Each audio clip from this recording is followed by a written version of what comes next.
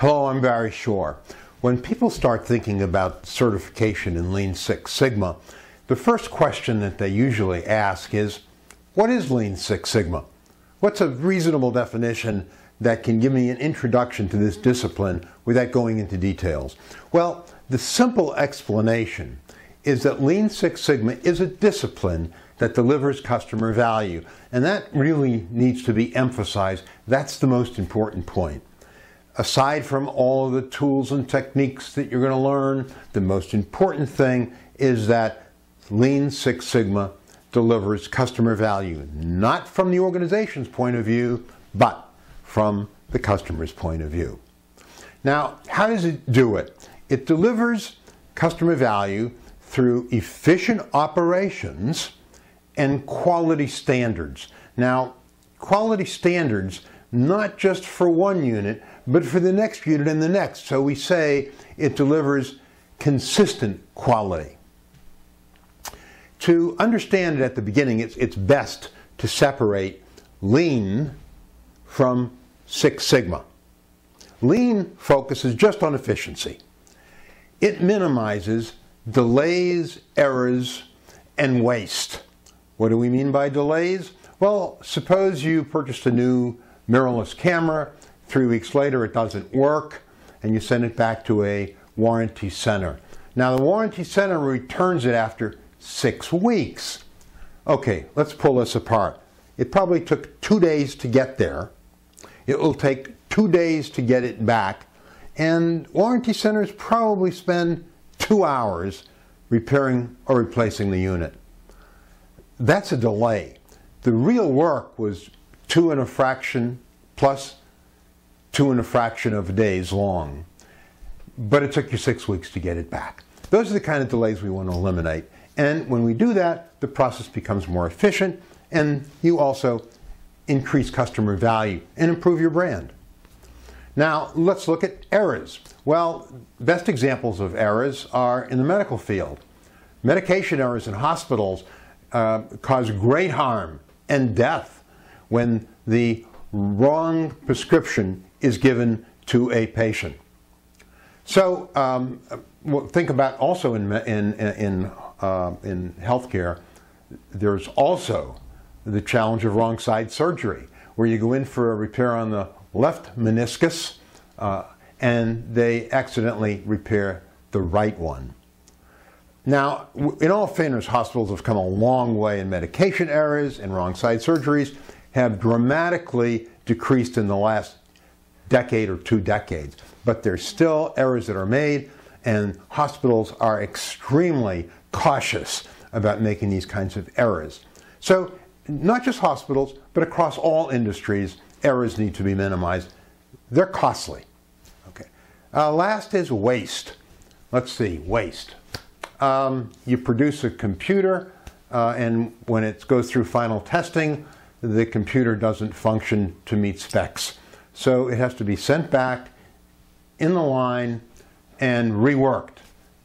That's waste. If you could improve the production line and the assembly line in such a way that there are no rejects or errors at the end, then there's very little waste. So we say delays, errors, and waste are the 3 categories we look at when we attempt to make a operational process more efficient. Now, Six Sigma.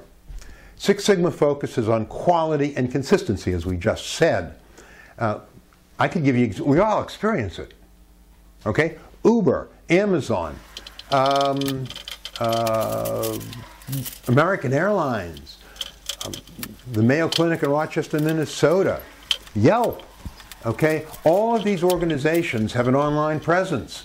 And what they want to do is deliver quality to their patients. And if they don't, the patients are very quick to enter in a comment on the website that criticizes the company. Companies don't want that anymore. And it's so fast. You know, you send a customer a product on Amazon, they don't like it, they're going to enter a review, 2-star review, 3-star review at best. When you and I want to buy something, we look at these reviews. 2-star review, forget it. 4.5-star review, yeah, that's for me. That's the brand I want to buy. So So quality control in the sort of realm of electronic commerce, instant feedback from customers, has taken on an absolutely new dimension in delivering value to customers. Now, Lean, Six Sigma, how do we improve this? What do we have at our disposal in Lean Six Sigma to help organizations deliver better customer value? Well, I break it down into three components. First is methodology, or the approach that you use to solve a problem. And we've developed something called DMAIC over many years. And what this says is, here's what you do first, here's what you do second, here's what you do third. So it's sort of a systematic, ordered, logical approach to solving these types of problems, lean problems and quality consistency problems. Okay, methodology. Number two are the skills we develop by taking a course like this. We develop a bunch of skills, and those skills involve tools. There are lots of tools. Tools like SciPuck, XY matrix, multivariate charts, fishbone diagrams, Pareto charts, and we'll take a look at this a little bit more closely now, and that is value stream maps. Okay? What's a value stream map? Well, value suggests customer value, doesn't it? So a value stream map takes all the steps in a process from order arrival or order entry. And then it takes the next step, which might be packing the order, and the next step might be shipping. Very simple example. So we have three steps. But in between those steps, there may be delays. And delays are the things, remember, that interfere with efficiency. We want to eliminate them. So by drawing a value stream map, what we do is identify the steps that contribute value, as well as those situations like delays that reduce value or interfere with value. Let's give some examples. Amazon comes to mind. We all use it. And it's a good example of lean. Now, when Amazon started, it took 5 days from the submission of the order online to the receipt at your door, receipt of the merchandise at your door, front door. Okay, wasn't competitive, says Amazon designers. Now we've got to do better. So what they did was they introduced Amazon Prime. Now, 2 days guaranteed delivery. They made the logistics process leaner, didn't they? Then what they did was they introduced warehouses near major cities like Miami, New York, San Francisco. And from these distribution centers, they could promise same-day delivery to certain customers. Wow, that's even leaner. But they haven't stopped there. Now what they're doing is they're experimenting with drones, so that if you call, let's say between 8 and 10 in the morning, or maybe even between noon and 2, the order can be picked, attached to a drone, drone flies out, delivers on your doorstep. Just a few hours you have to wait. Now that's competitive, and that is very, very lean. Let's look at quality examples. I got several in mind. One is Ben & Jerry's ice cream. High quality, high premium ice cream that includes in the ice cream mix-ins, you know, like raspberry and strawberry is mixed in, and chunks, like chocolate chunks. And what because it's a quality ice cream, they want to ensure that the mix-ins are in the right ratio, that the chunks are the right size and dispersed throughout the ice cream. So they have developed a rather extensive quality control system. And what they do is when the pints come off the line, they take it and they quarter them, cut them in quarters, right down, okay, right down the middle. And then they look at the mix-ins to make sure that, in fact, they're dispersed properly, that there's the right amount, and that the chunks which they can see, that there's the right amount, and they're in dispersed places within the ice cream. Another example is Aflac.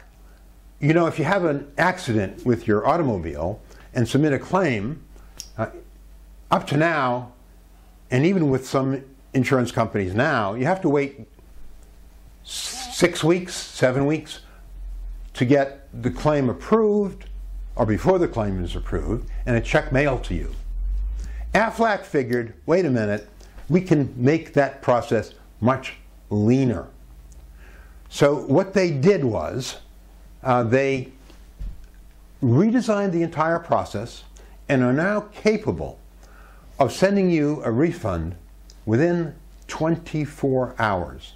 So if you look at the examples, the lean examples of Amazon, the lean examples of Aflac, the quality examples of Ben & Jerry's ice cream, you can see that Lean Six Sigma has a very wide range of applications. And traditionally, people thought about Lean Six Sigma in the factory, but it has grown much beyond that, and it now focuses on everything from lean product development, to lean supply chain, to lean healthcare, to lean manufacturing, to lean assembly, and to even lean call centers to make that process more efficient. Yes, endless opportunities. Well, okay, how do I get there? There are basically 3 levels. There's the yellow belt, then there's the green belt, and then there's the black belt. Now, there's a level above the black belt, that's a master black belt, and I won't mention very much about that now, but for most people who are watching this and are hopefully now aware of what Lean Six Sigma is, they would probably want to enter into the yellow belt area. The yellow belt is more conceptual. It stays away from the details of statistics, which starts at the green and continues into the black, and then beyond that into the master black, you go into advanced statistics. I would say, because I've been teaching for many decades, that almost anybody that is watching this is, of course, everybody's capable of the yellow, but almost everybody that's watching this is capable of going to the green and the black. Here at Six Sigma Global Institute, we take you step by step. So the concepts and few skills at the yellow belt level are then reviewed and expanded here at the green belt, and again reviewed and expanded at the black belt. We take you step by step up the mountain, so to speak. So to learn how you can climb that mountain, that ladder, that Six Sigma ladder that we talk about, take a look at our website and get some more information. I hope this helps, and now you know what is Lean Six Sigma.